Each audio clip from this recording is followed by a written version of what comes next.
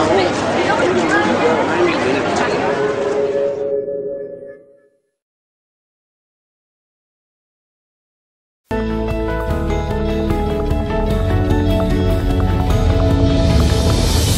afternoon, everybody. My name is Kishore Mahbubani. I'm the Dean of the Lee Kuan Yew School of Public Policy, and it gives me great pleasure to welcome you to this lecture on just business. As you all know, when I speak at these events, I make three quick points, and then I'll pass the floor to our guest speaker, John Ruggie, who told me that he will only speak for a couple of hours, that's all. My three quick points. First is, of course, about the United Nations. And as you know, this is an organization that many of us believe is very important, but is also heavily maligned all the time. There are people who are always demonizing the UN, and there are people who believe that the UN represents the future. And I think one club, that exclusive club that John Ruggie and I belong to, is that we are fellow believers in the United Nations. And this book that he's just produced, Just Business, and you see why you have to buy it after you hear the talk, is dedicated to Kofi Annan, a mutual friend of John's and mine. And in fact, Kofi Annan, as you all may know, was the first Lee Ka-shing professor at the Lee Kuan Yew School of Public Policy. So this is a home for UN believers here, and I'm glad that John Ruggie is here. My second point is about the topic, and I guess obviously John is going to say much more about the topic, but the area of business is a very good example of how the UN can make a big difference. If you watch how the reputation of business corporations in many parts of the world went down. Take the case of Bhopal, and I'm glad you discussed Bhopal in this book. Look at the case of Shell in Nigeria, which you also discussed. You can see how people began to distrust business in many countries, and people thought that this was a gulf within business and society, or business and civil society that could not be bridged. And here the work of John Ruggie clearly shows that you can make a difference in this area. Now my third and final point is about our speaker. Now if I read his entire bio, it might take a couple of hours. So I'll be very brief and describe a few highlights of his life. He's now the Berthold Beitz Professor in Human Rights and International Affairs at the Harvard Kennedy School, which some of you may know also is a partner school of the Lee Kuan Yew School of Public Policy. He was trained as a political science student at McMaster University and the University of California, Berkeley, and he obtained his PhD from Berkeley in 1974. He taught political science at Berkeley until 1978 before moving to a teaching position at Columbia. He returned to the University of California system in 1989, served as director of the UC Institute on Global Conflict and Cooperation until 1991 before assuming the position of Dean of the School of International and Public Affairs at Columbia University, which he held until 1996. SIPA, by the way, at Columbia, is also a partner of the Lee Kuan Yew School, and we are both members of the Global Public Policy Network. I'm not sure whether John will tell you what his experience as dean was, but if you want to, you can go ahead. In 1997, he served as Assistant Secretary General and Senior Advisor for Strategic Planning to the UN Secretary General Kofi Annan until 2001, and that's when actually we came to work closely together, especially in developing the UN Millennium Development Goals of the year 2000. In his capacity as ESG, a post created for him by Kofi Annan, he established and oversaw the UN Global Compact, the world's largest corporate citizenship initiative, and worked on gaining General Assembly approval for the MDGs. He then served as a Kirkpatrick Professor of International Affairs and Director of the Mosava Ramani Center for Business and Government at the Harvard Kennedy School. In 2005, Secretary General Annan appointed John as the Special Representative on the issue of human rights and transnational cooperation and other business enterprises. a mandate requested by the UN Commission for Human Rights and approved by ECOSOC. He stayed on this mandate till 2011 and also served under Secretary General Mr. Ban Ki-moon. And in a remarkable achievement in the year 2011, the UN Human Rights Council, which rarely agrees on anything unanimously, this is a fact, by the way, unanimously endorsed the principles on business and human rights, informally known as the Ruggie rules, which were developed under John's leadership. And that was a spectacular achievement, I can tell you. Now, for all his good work, he's received many awards and mentions, so I'll just mention two. A recent survey published in Foreign Policy magazine identified him as one of the 25 most influential international relations scholars in the United States and Canada. In addition, the Ethical Cooperation magazine published in the UK named Ruggie among its top 10 ethical leaders for 2008. So you have both a brilliant and ethical mind to address us today. John, over to you.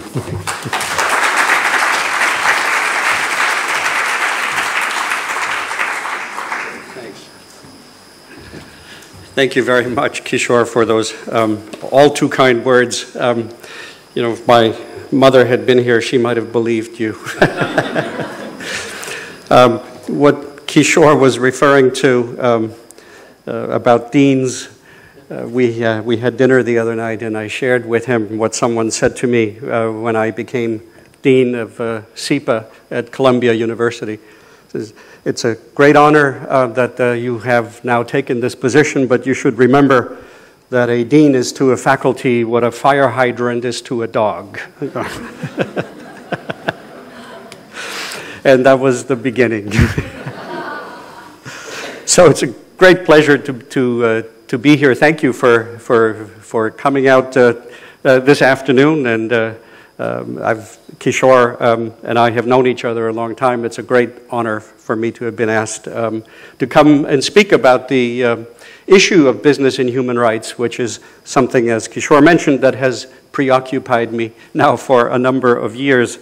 What I'd like to do is I want to address the UN guiding principles on business and human rights, because I think they are an important and unusual instrument, but I'd like to put it into a broader context about why and how and what the implications are for business and human rights, for governance, and for the study of public policy.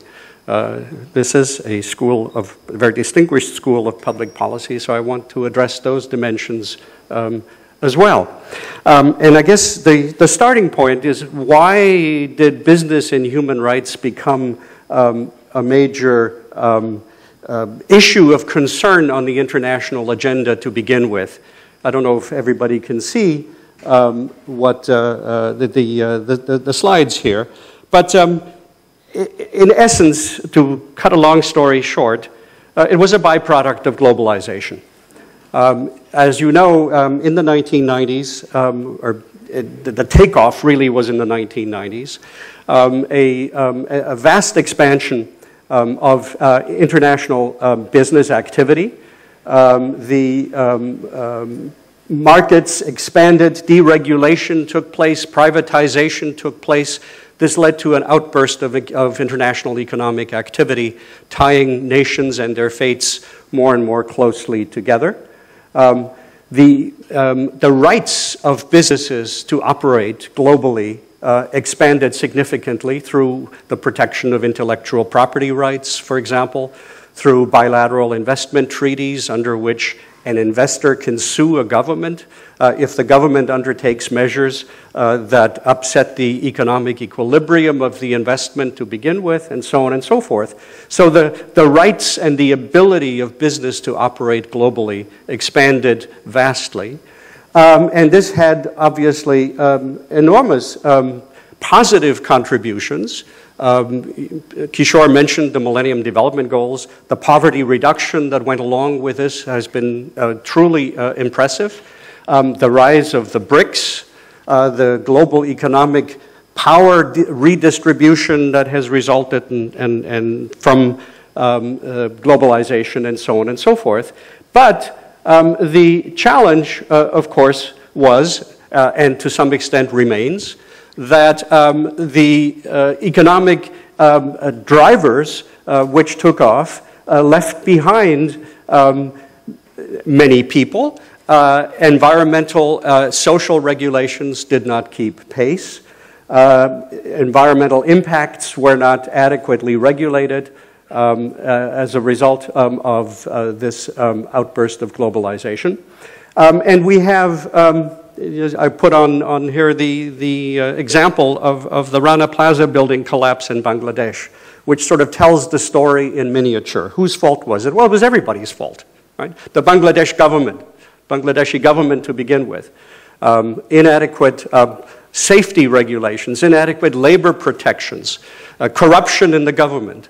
Many of the factory owners, in fact, sit in the parliament, and they sit there to protect their interests, not simply to pursue the public interest. The factory owners themselves, this particular one, was recently arrested for violating the building codes that were barely adequate to begin with. The international brands, Walmart and the other international retailers are responsible to some extent. The margins in the apparel industry are paper thin. The pressure to produce on short deadlines is enormous. The willingness of the brands to invest in improvements is limited, typically to the high-end producers. Home governments, the governments of the countries that the brands are domiciled in, have not played a significant role in improving the performance of the brands.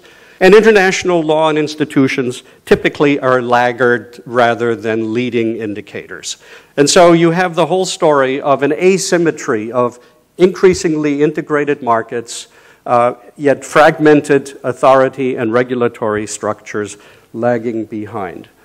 So the question was how to embed human rights standards in this process more effectively than it has in the past. Now, I'll run through this very quickly. There are conventional approaches, traditional approaches to this. Traditional approach number one, let's have a treaty. All right. Okay, so jump to the bottom here. The Declaration on the Rights of Indigenous People, which is not legally binding, took 26 years to negotiate. What do we do in the meantime? We have to move more quickly on other fronts, even if we want to support the idea of negotiating some overarching legal instrument. The second sort of traditional approach has voluntarism, voluntary initiatives. Voluntary initiatives are extremely important contributors, and they've increased rapidly since the year 2000, but they're still very limited in number. They are at the discretion of a company. A company defines what standards it chooses to adhere to, and they may or may not be adequate under the circumstances.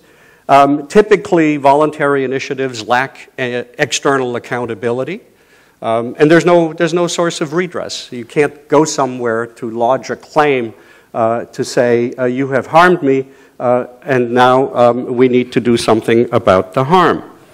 Extraterritorial jurisdiction by home states is limited typically to the worst forms of abuses bordering on or actually amounting to internationally recognized crimes. Now, all of these make a contribution, but there is no silver bullet. And that was the beginning of my thinking in the mandate, that there is no the UN mandate, that there is no single silver bullet. What we need is to add some new elements into the mix, and that's what my mandate in the UN was intended to do. Now, initially, I was simply asked to identify and clarify existing standards. What are the international standards that states ought to adhere to when it comes to business and human rights? Are there any standards that businesses should adhere to in the area of business and human rights? Gradually, what we ended up doing was not to invent new standards, but rather to elaborate what the meanings are, what the implications are of existing standards, and then get agreement that, yes, that is the meaning that we as governments and we as businesses support. So, for example, states have always known that as part of the international human rights regime, it's their job to protect against human rights abuses, no matter by whom they are committed. And third parties include businesses. But what that implies specifically had never been laid out authoritatively. What kind of regulations? Over what sorts of issues? How do you do it? That had been left virtually entirely to the discretion of individual governments. There was no general consensus. Similarly, for the voluntary initiatives that companies had undertaken, there was no authoritative basis for them. And so what we essentially did was we addressed the question of how. Internationally recognized human rights are there. Labor rights are there. The need to respond to community complaints are there. What was lacking was an authoritative interpretation of how to do those things on the global scale. Now, the process that we undertook involved nearly 50 international consultations over a 6-year period. It involved pilot projects, all stakeholder groups in all regions of the world.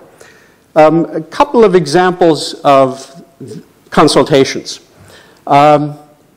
We actually went to Nice Apparel in Bangkok, and it actually was nice apparel.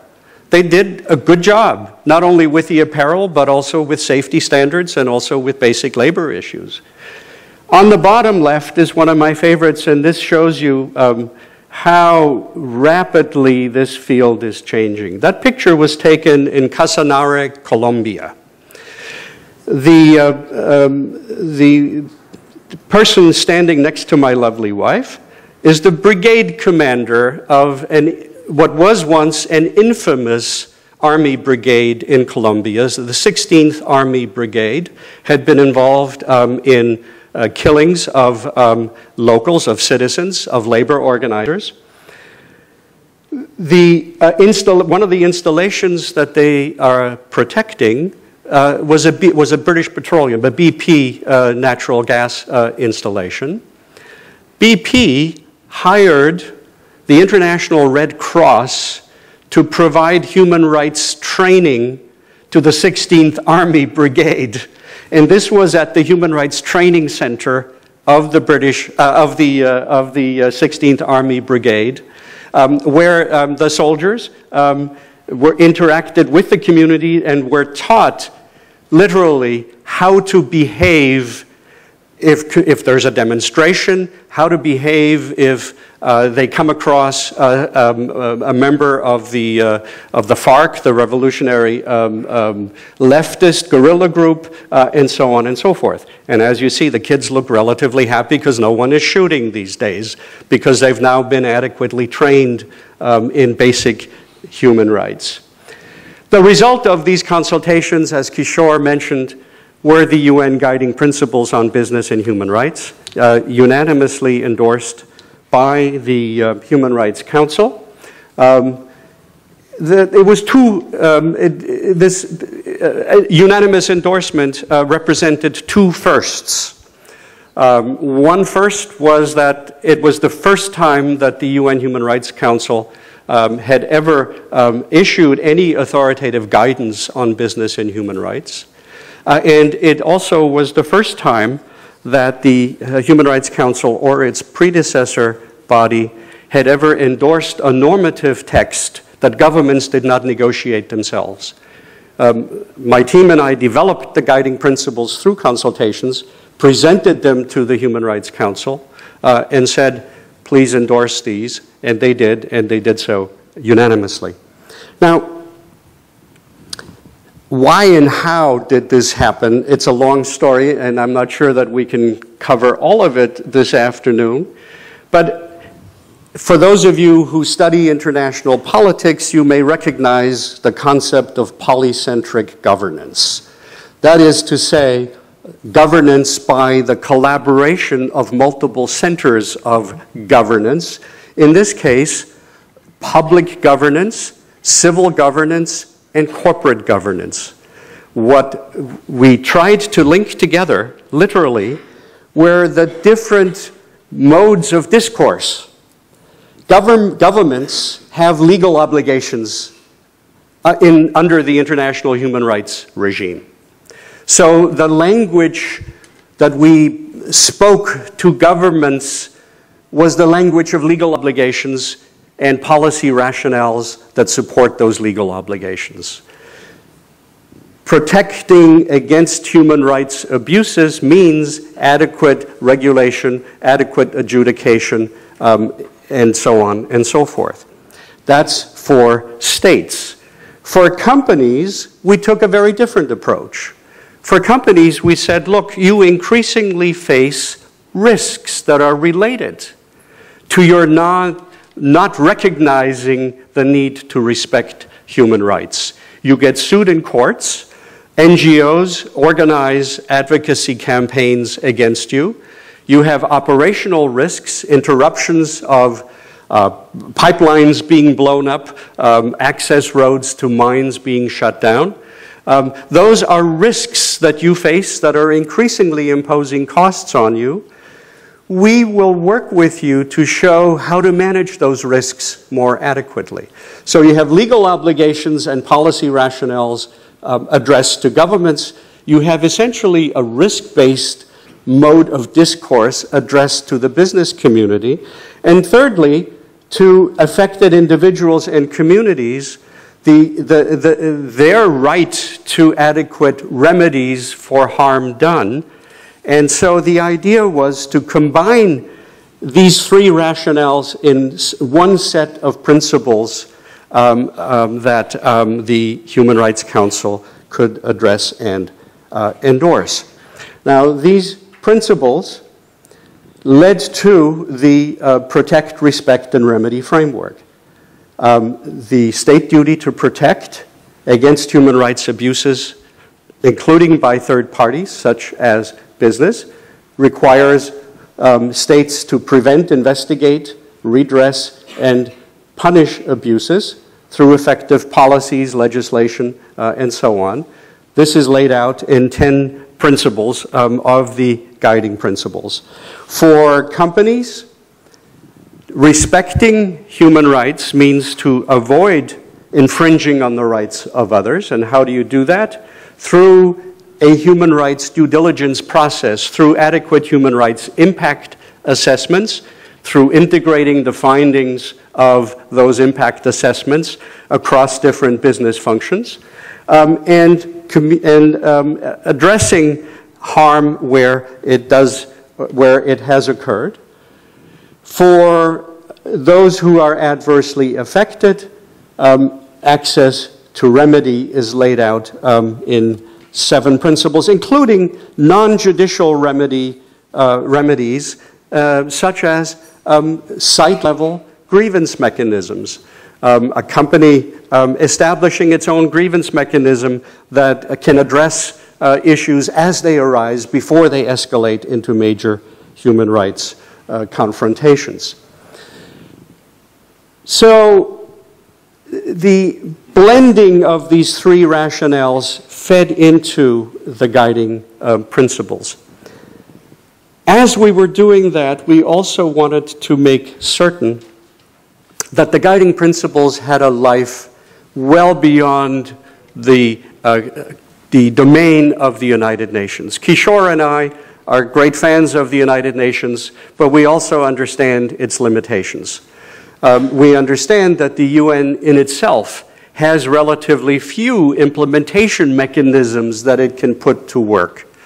And so we started to collaborate with a number of other international standard-setting bodies that have far greater leverage vis-a-vis business activities than the United Nations itself. The International Organization of Standardization, ISO. ISO has recently adopted ISO 26000, a corporate responsibility, a social responsibility standard. It has a human rights chapter. Where did the human rights chapter come from? It came from the UN Guiding Principles on Business and Human Rights. International Finance Corporation affects access to capital. They have, for the first time, explicit reference to the requirement that business respect human rights as a condition of getting investment capital from the International Finance Corporation. The IFC standards, in turn, are tracked by banks that adhere, private sector banks that adhere to the so-called equator principles. This is for project lending purposes. 80% of project lending in the world is now covered by the equator principles. So they track the IFC standards. The IFC standards track the UN guiding principles. So you see the ripple effect that we were trying to create, not simply have the UN endorse something and then go home, but rather to plant the seeds in a variety of other places as well. The European Union has endorsed the guiding principles. Each member state is in the process of developing national implementation plans for the guiding principles. The OECD, again, almost verbatim, developed a new human rights chapter for their own guidelines for multinational businesses. And that's important because it includes an international complaints mechanism. It has filtered into, the guiding principles have filtered into national regulations. The US government, when it lifted sanctions on Myanmar, imposed a reporting requirement. Any American investor investing more than $500,000 in Myanmar is required to annually report, including on human rights, against the UN guiding principles on business and human rights. There's been important support from international business associations. China is rapidly adopting parallel standards for its own overseas investment. It's actively promoting the ISO 26000 standard, which, as I said, is almost verbatim on the issue of human rights from the UN guiding principles. And so increasingly, the guiding principles provide the source for other standard-setting bodies, both national and international. I spoke to a group at lunchtime today. Thomas was there, and I mentioned an interesting story that was recently reported in the press about China trying to improve its image in Myanmar. Very interesting story. The pipelines that are being built, constructed from the Bay of Bengal to Yunnan province. There have been operational disruptions from communities around it. Costs are escalating. And China has taken some unusual steps to respond to community pressures, very much in line with the grievance mechanism approach that we outlined in the UN guiding principles. Among other things, what they've done is they've put up a Facebook page in their embassy in Myanmar. As you know, there are no Facebook pages in China itself, but there is one at the Chinese embassy in Myanmar that community members can interact with the authorities on. The head of the political section of the Chinese embassy in Yangon was quoted in this news report, and I want to read this to you. His name is Gao Mingbo, and he said, "The companies speaking of Sinopec, right, the companies are involved here. One is a natural gas pipeline, the other is an oil pipeline. The companies must retain the support of the local communities. That has been the consistent message of the embassy, to be open, to be engaged. And then the story goes on to mention the Facebook page. And then he's quoted again. He said, "If you don't walk the walk and just talk the talk, you won't win the hearts and minds of the local people." Good. We've made progress. We're making progress. So somebody asked me at this business lunch today, how would you engage the Singaporean business community to take these issues seriously? I said, I would point them to this story that China, in fact, is not only adopting some of these same practices, but even actively engaging with the news media to promote the idea that China is on board with certain standards in the area of business and human rights. And if Sinopec and the Chinese government have turned the corner, then everybody is turning the corner very rapidly. And I'm very happy to see that. Now, forgive me for this sort of post-Cubist representation of my story. But what I want to do, I mentioned before 3 governance systems at the global level and are trying to align them behind a single normative framework, the system of public governance, civil governance, and corporate governance.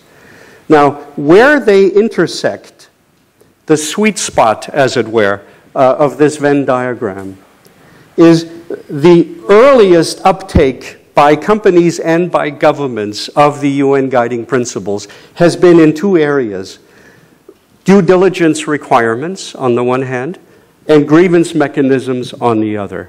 Now, on reflection, it's obvious why that's the case. Due diligence requirements are preventative.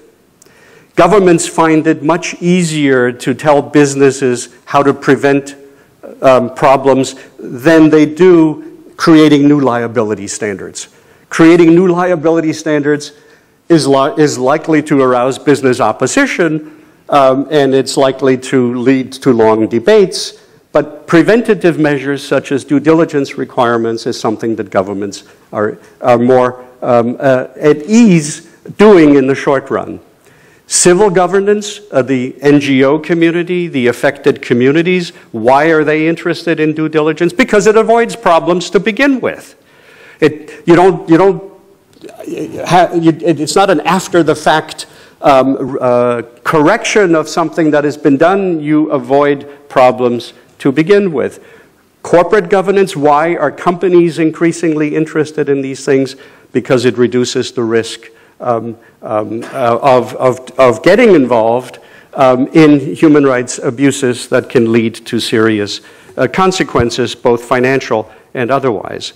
We also did some research, and I'll just mention a couple of findings, that research that hadn't been done before, which helped in particular with the adoption of due diligence requirements. So for example, in the mining industry, a world-class mining operation that costs $4 or $5 billion US to get operational, if there is an interruption of the operation, $20 million a week.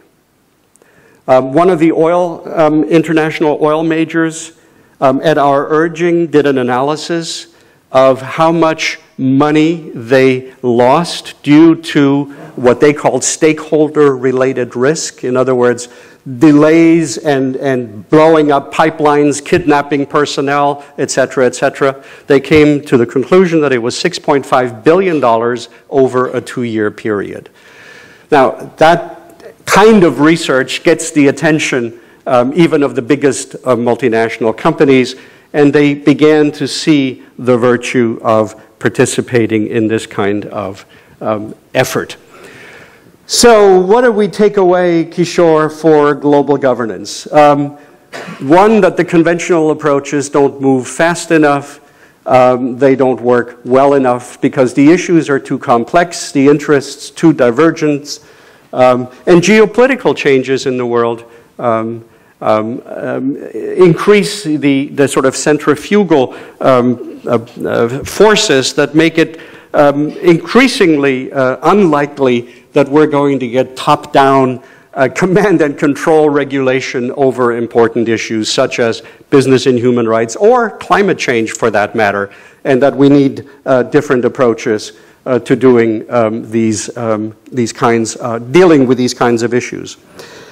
The guiding principles, I believe, demonstrate that it is possible to develop standards that are authoritative without being hard law standards, but then become incorporated in policy requirements and even national legal requirements.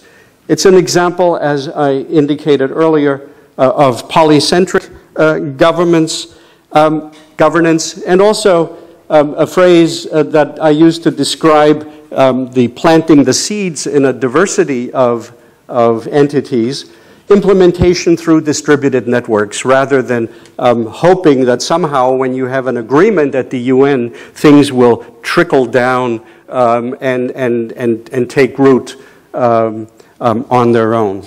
And then the international law, which obviously is an important architectural feature of global governance, fills specific gaps that when consensus can already be established around particular legal instruments. And my final slide, which Kishore already held up, just business. Just, as you know, has two meanings. One is in accordance with principles of justice, with principles of fairness, and the other is ordinary, normal practice. And what we have tried to do is to bring those two meanings closer together, that the way in which to achieve justice is to make conduct more aligned with principles of justice by making them just part of everyday conduct. And that's what we have been trying to achieve with the UN guiding principles. So I've taken you through a lot of territory in a relatively short period of time, but I'm happy to deal with any questions or elaborations that or engage in arguments, if you like, with you. Thank you very much for your attention.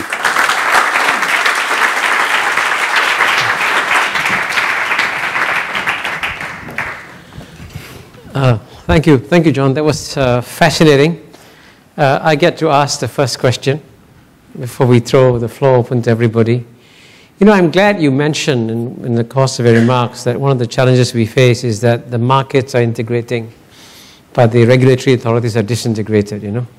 And I tried to describe the danger this creates by using a simple metaphor in my book. I say that the way the world has changed is that in the past, when 7 billion people live in 193 separate countries, it was as though they were living in 193 separate boats with captains and crews taking care of each boat and rules to make sure the boats didn't collide. But today, as a result of global integration, the 7 billion people no longer live in 193 separate boats. They live in 193 separate cabins on the same boat, but you have captains and crews taking care of each cabin, but no captain or crew taking care of the global boat as a whole. And that's how I describe the fundamental challenge. And that's why I think global governance, more global governance is needed. Now, obviously, we're not going to get global government. That's impossible. But listening to you, especially your closing slide, do you see either principles or practices that you have learned in the course of trying to improve governance in business and human rights that could then be taken to other challenging areas? Let's take climate change, for example. Are there things you learn from this area that say, hey, maybe if we apply the same pragmatic method, we might actually get a better solution to climate change than having governments locked up in a room trying to find a solution. So what's your answer to that? Absolutely is my answer to that. But first, let me say that I understand now, with your metaphor, why your books sell so much better than mine do. That's not true, by the way. But I do believe the area of climate change obviously is a hugely complex area, but I don't think the world was done a great service by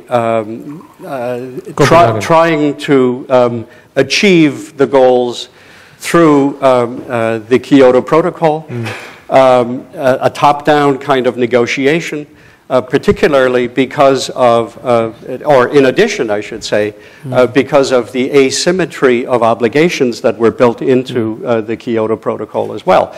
But the idea that you can take one of the most complex issues on the face of the earth, involving all of our industrial and agricultural activity, all of our transportation systems and all the rest of it, and that you can drive it top-down through a treaty process, it never made much sense to me, and it clearly has set the agenda back. Whereas you can't deal with climate change without addressing the various issues that go into producing the climate change forces in the first place. So a more bottom-up, aligning national policies, mutual recognition of approaches, I thought would have worked much better. I think that's where we're going. But it's been a long time getting there. But can you, with your experience now, go back and persuade the US government and tell the United States government, hey, do you want to try a new approach to climate change? Solving, how do you solve the climate change problem? Can you persuade let's say if you had 10 minutes with Obama, could you tell him, hey, try doing this? Well, actually, I think Obama is on the right track. Hillary Clinton was on the right track. She kept talking about the stoves that women in developing countries cook on, and the emissions that come from those, and having more efficient or perhaps solar-driven stoves to cook on. It's something that we could have dealt with very easily and build on those kinds of concrete and discrete elements. But I think that is the Obama approach, and I think the discussions between Obama and China on this issue, on climate change generally, are much more productive these days than they were when the treaty itself was at issue. And how is it more productive? Because they're addressing not the issue of adhering to particular emission standards in the aggregate, but rather concrete elements on which an agreement is possible, and then building up from there. Great. So we have about half an hour or so. The floor is open. Please stand up, identify yourself, ask a very short, sharp question. I think I can't make a short, sharp question because I had to give you some background on this case. My name is Victoria Goh. I'm just coming here. Bring the mic down, please. I'm just coming here as an individual. I don't represent any organization. I would like to sort of extend a bit take a different perspective on what you have said on business in human rights. And I want to bring to your attention the case of Sombath Sompong. I don't know whether you have heard of the case of Sombath Sompong. He's a Magsaysay Award winner who disappeared in December last year. And, in Laos, is it? In Laos. Okay. And apparently, this was after he participated very actively under the People's Forum, which was under the ASEAN-EU meeting in Vientiane. And just before his disappearance, the head of a Swiss NGO was asked to leave the country in 48 hours. Also, the person who participated very actively in the People's Forum. So apparently, the people who participated in the People's Forum were a bit too enthusiastic, and some governments in this region actually do view non-governmental organizations even as anti-government organizations. So subsequently, I think ASEAN sent 3 ASEAN MPs to investigate, and the conclusion of this 3 ASEAN MPs was the civilian government is running around in circles. The power lies with the Communist Party, with the Politburo, with the military. They were going to report to the ASEAN Human Rights Commission, which met subsequently, and the ASEAN Human Rights Commission held its first meeting. Nothing was mentioned about this. Apparently, they dealt only with administrative issues. Now, in the face of all this, what can be done if people who participated and supported the ASEAN meetings are treated this way by ASEAN itself? I think in this part of the world, there's very little known of human rights. People are not comfortable with talking about human rights, and you can lose a lot of friends if you start talking about human rights. And there is no education as it is maybe in Europe, where they are educated right from primary school on human rights. So what is the role of maybe, I mean, if I tell a businessman from Singapore, from a SME about human rights, he will tell me, but this has nothing to do with me, it's not my business. So what is the role of maybe academia, maybe Professor Kishore? I mean, you people have maybe a bigger role to play, because if the concept itself of human rights is not with people, how are they going to do anything? I'm not even talking about the big MNCs, I'm talking about the small businessmen. It doesn't exist in the brains of many people here. Yeah. So can we have some comments, please? Well, that was addressed to you. You're not, you're not doing a good enough job teaching. No, I think that, the Laotian case is obviously a very distressing one, and I actually haven't found out the facts, what happened, but it is troubling, and it's a sign that this region has a long way to go, basically, in terms of implementing many of these human rights provisions. And the record has been imperfect. It's 2 steps forward, 1 step backward, 1 step sidewards, and that's true of this region. But I hope, anyway, that maybe you can address the fact how your work can help to influence cases like this in ASEAN. By the way, tonight he's leaving for Jakarta, and tomorrow he's going to address the Indonesian Parliament. So you're going to address the largest ASEAN country. What will your message be to them? Well, I'll be meeting with members, with all representatives of the ASEAN countries as well. I don't know if I'll have an opportunity to take up this particular issue, but I think you put it well, Kishore, that this is part of an evolutionary development. It's part of a learning process. I understand very well that in this region and in some other parts of the world, the concept of human rights in relation to business activity has not fully taken root. But I was very encouraged when the Human Rights Council endorsed the guiding principles. In the preamble to the resolution, they stated that this is an important contribution to a socially sustainable globalization. Now, why do I think that's important? Because I think it recognizes that this is not simply a Western human rights thing. This is not East or West. It's not Asian values versus other values.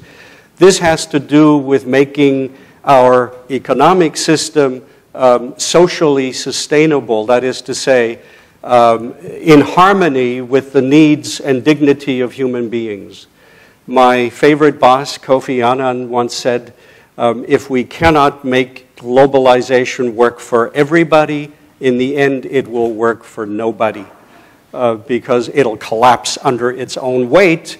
And that's the recognition that is sinking in among more and more governments including, if I may say so, the Chinese government, from, citing that news report that I mentioned before.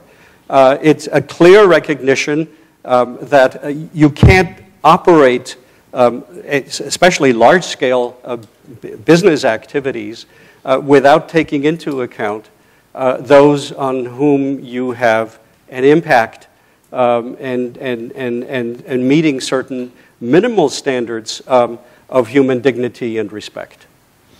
Great. Please, question over the back, yes. I also noticed some law professors here in this room. I hope they'll join the discussion. Hello, good evening. I'm Sam, and I work in the project finance space for natural resource industry. So I feel the problem of business and human rights quite keenly. Thank you very much for taking the time to share with us what you've done. There was one slide that caught my particular attention where you showed the sort of multifaceted nature of the problem, where you said which organizations were responsible for the collapse in Bangladesh. And one of the facets I thought, or I think is going to be increasingly important is the consumer, which you didn't really show there. Because, I mean, take the example, and I've asked a few of my friends this before, mostly women, if someone were to give you two exactly the same sort of diamond rings, but one for a third of the price. I mean, we all know why it's a third of the price. It's a really difficult decision to make because a commodity, because the consumer wants that commodity to be priced at the lowest amount, which presumably is why Walmart is famous for its clothing. So I was just wondering about your thoughts on sort of where the consumer fits into this picture of human rights and business, and maybe where there's also the consumer fits into the framework, or the sort of UN framework, and, you know, yeah, things like that.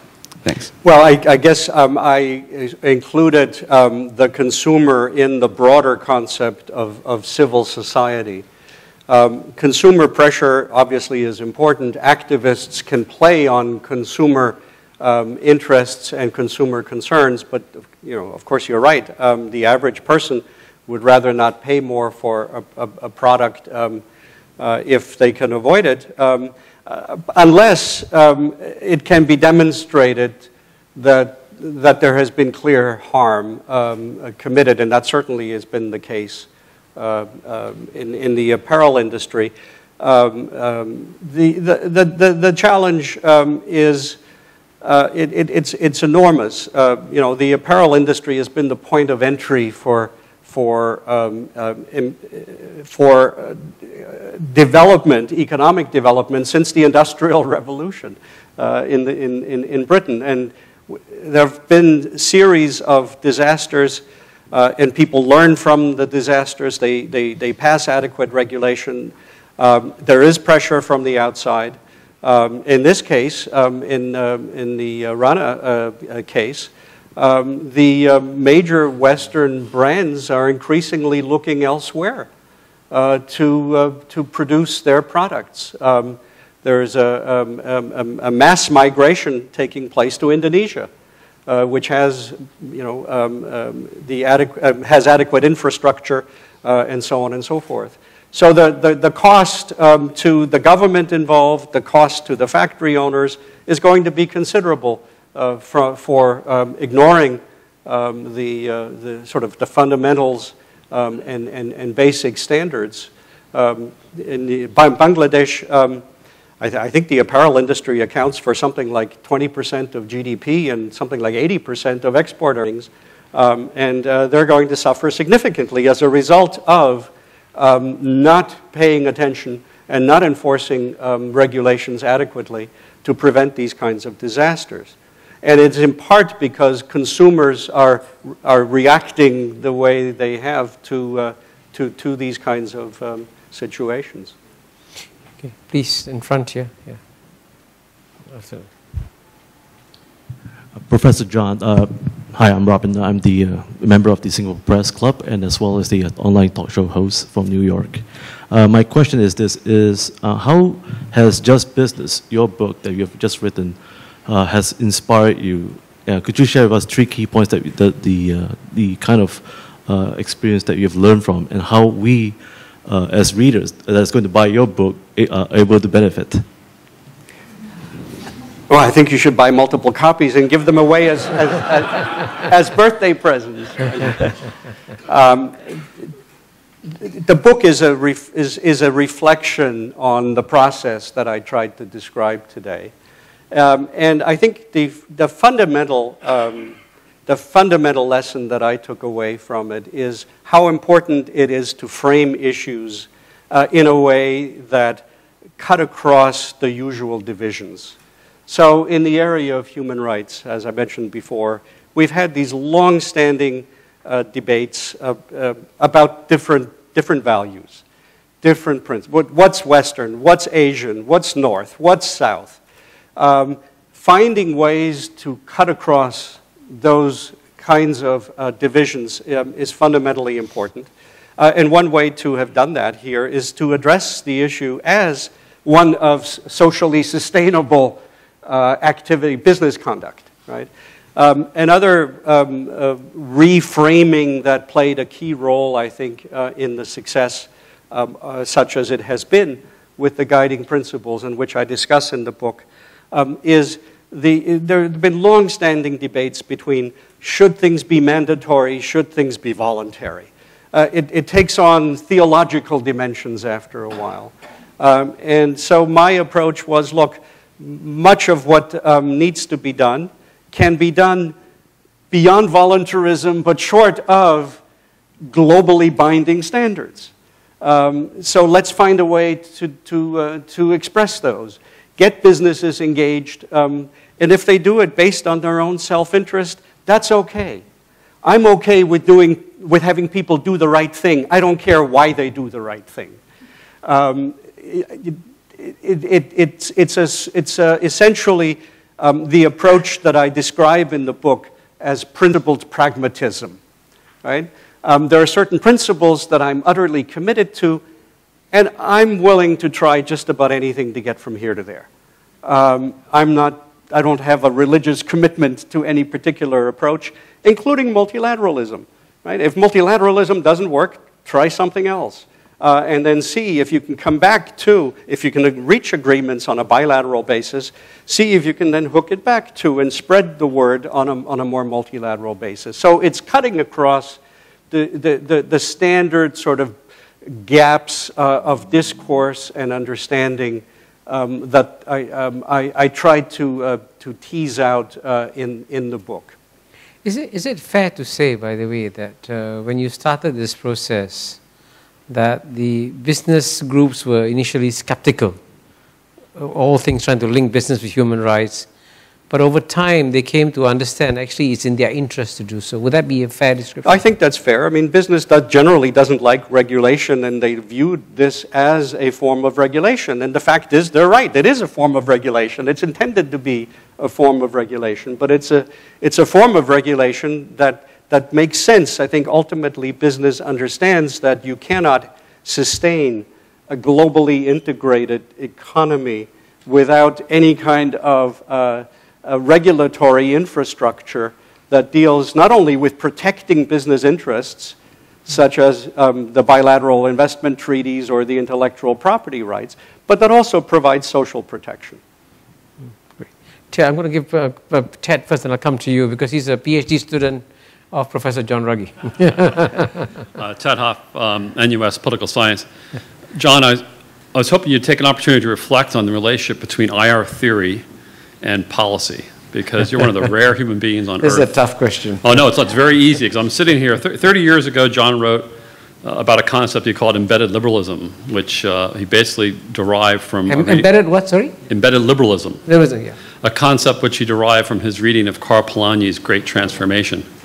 And as I'm sitting here, I'm thinking that you're actually implementing embedded liberalism, or a version of it, globally. I mean, are you actually, when you're at the UN working on an issue such as just business, are you thinking about how you can apply the lessons of Karl Polanyi to international politics?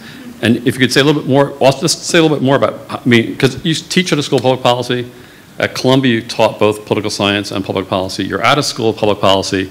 And usually there's quite a bit of tension between the IR theory crowd and the public policy crowd, but you're like a living embodiment of fruitfully combining both.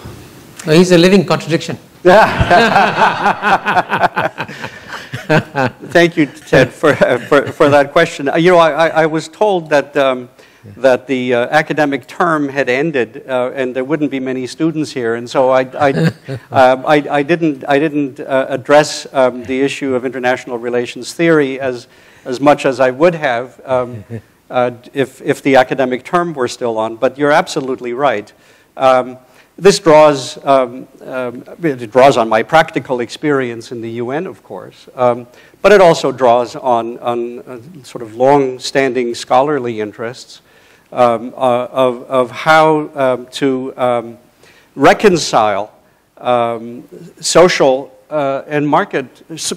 needs and market forces, which has been a long-standing interest of mine, and also a long-standing interest in the study of norms. How norms are established, how norms get disseminated, and the whole sort of theory of norm cascading and so on and so forth was all in the backdrop of this. I'm not sure I'm a living contradiction, but I do try to reconcile the irreconcilable. And every once in a while I succeed, whether it's theory and practice, whether it's market and society, or whatever the case may be. So, but thank you for asking the question, and you're absolutely right that that the sort of the backdrop to a lot of my approach to this was through some of the theoretical work that you referred to. Okay, gentlemen. And in my next life, I'm going to go back and do a theory book on what we've now done in the policy world. Okay. And after this young man, another IR professor has a deep question for you. Okay. Hello. Thank you for your talk, Professor. I'm a doctoral researcher at the Faculty of Law.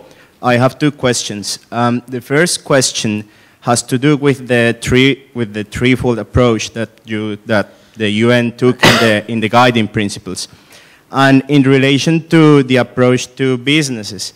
My question is, how do you distinguish between human non-compliance with human rights as a risk to business from other forms of risk which seem to be very much related to the instances you refer to, such as political risk?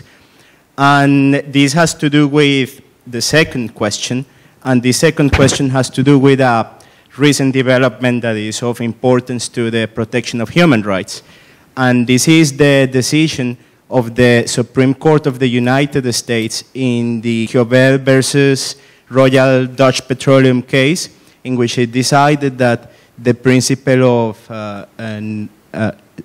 against extraterritorial application of law and exercise of jurisdiction applies to the statute under which human rights litigation against multinational companies has always been brought. So my question in this second regard, in relation to this development, is twofold. First, wouldn't this non-availability of a domestic remedy that has proved to be very important in practical terms reduce the risk of businesses engaging in non-compliance of human rights?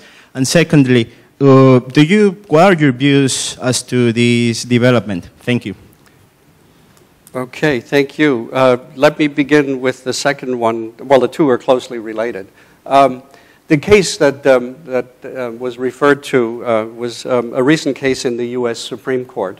Nigerian plaintiffs brought a case against Shell in U.S. courts for acts that the claimants said included torture, extrajudicial killings. This is the Nigerian military dictatorship in the 1990s, protecting Shell's assets and engaging in violent behavior to put down the Ogoni people, the Ogoni movement, liberation movement in Nigeria. So the case was brought in U.S. courts under something called the Alien Tort Statute, which goes back to 1789 and has been, was rarely used until the 1980s when human rights lawyers discovered it as a way to bring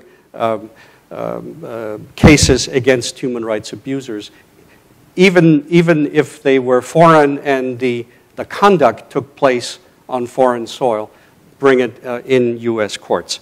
So the issue here was whether the statute applied to the case of Shell, and the U.S. Supreme Court ruled unanimously that it did not, because the nexus, the connection to the United States was not close enough.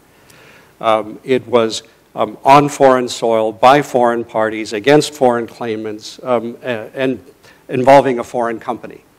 Now, the Supreme Court left open the door to bringing cases against companies that are more, where the conduct in question is more closely associated with the United States.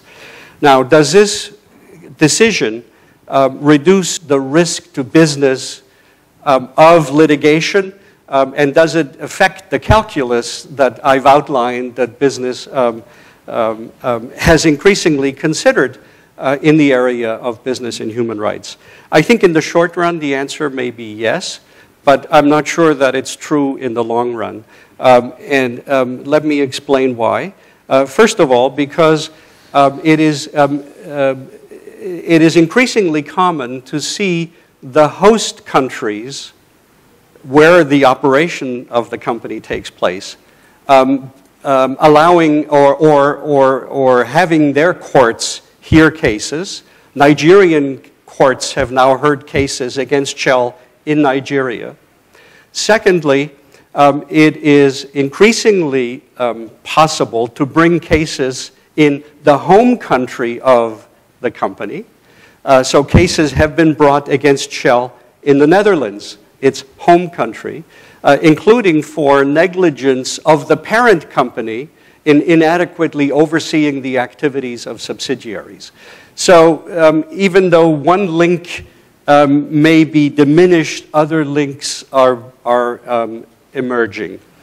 Now, the question of overall risk assessment by companies, my sense is that major multinational corporations, once they get over the initial sort of, and most of them are there, once they get over the initial hang-up about human rights and business, what's this got to do with business, why isn't this the business of governments, once they get over that, and if you provide them with tools whereby they can readily integrate the issue of human rights into their own ongoing risk assessment processes and management systems, you can make very good progress in a very short period of time.